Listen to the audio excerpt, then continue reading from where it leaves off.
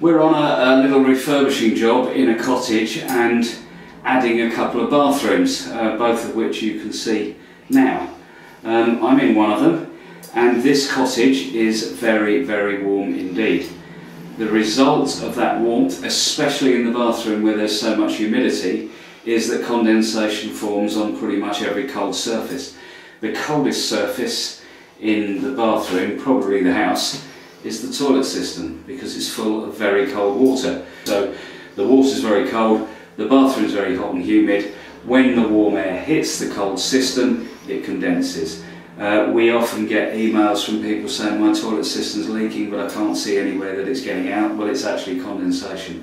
It drips on the floor, especially in the bathroom that we have upstairs directly above this one. It can rot the floor before you even know it. That also applies to the pipes. So I'm going to show you a very, very simple way of stopping that happening, or at least reducing it very dramatically, depending on how much time you want to spend, and that is by the use of an ordinary yoga mat. Now, these can be quite expensive if you go to proprietary yoga schools to buy them. We picked this one up for £5 on offer at Tesco's. So they can be bought at car boot sales as well. So all you really want is the rubber or whatever base this is for a yoga mat.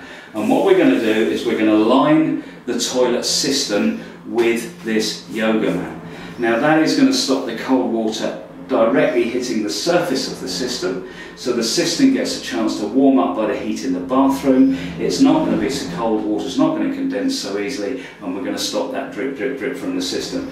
So we're going to use the yoga mat, we're going to cut the shapes required with the scissors, and the first thing that we're going to do is, down here we have an isolation valve, and I'm going to turn the water off first of all. So that's the first thing. If you've got an isolation valve, that's fantastic. If you haven't, you're going to have to turn the water off at the mains. Then, if the cameraman wants to come a little bit closer, we're going to take the lid off the cistern, just like that, and we're going to flush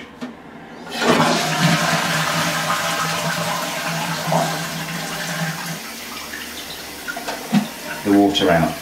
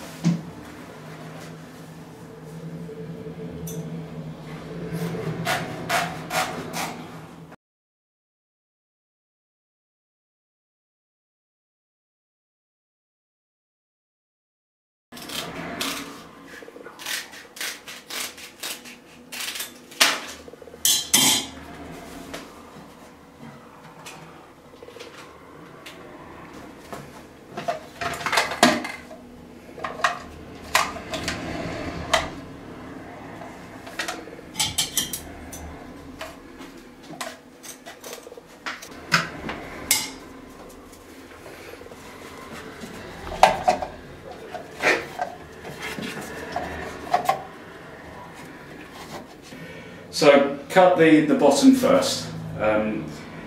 Use a cardboard template if you need to. We've done it before, so we've got a rough idea of the sizes or whatever. Give yourself plenty of room, because a bigger hole can be made smaller by putting little pieces of this in afterwards, so don't underdo it if you like.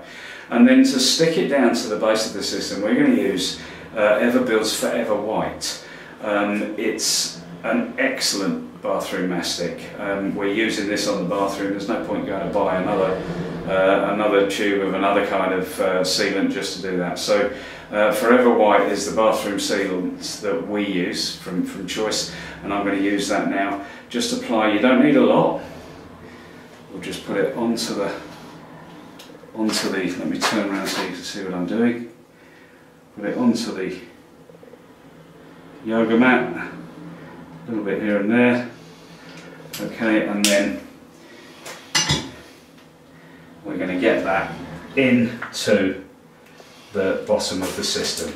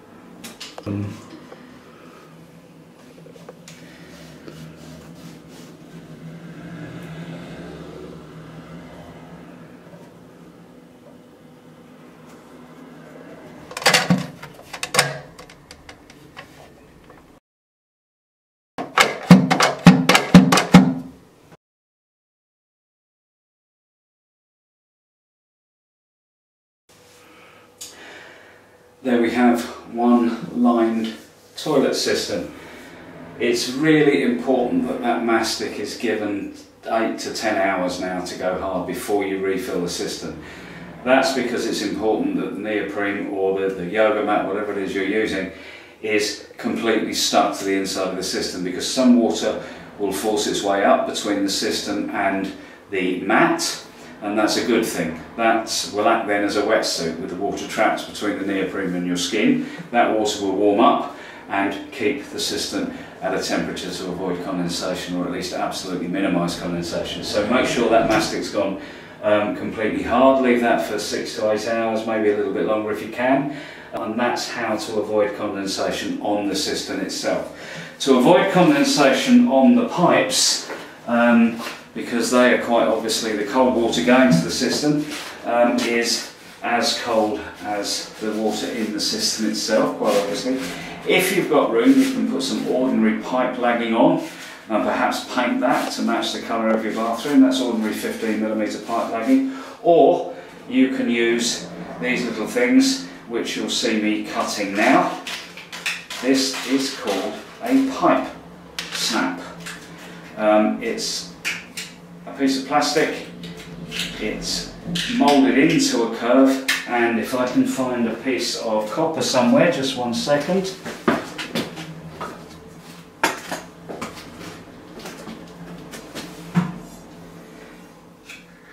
As I say, into a curve, and that simply clips over the copper pipe. You let go and it covers the pipe. The advantage, you'll see them used on central heating pipes quite a lot.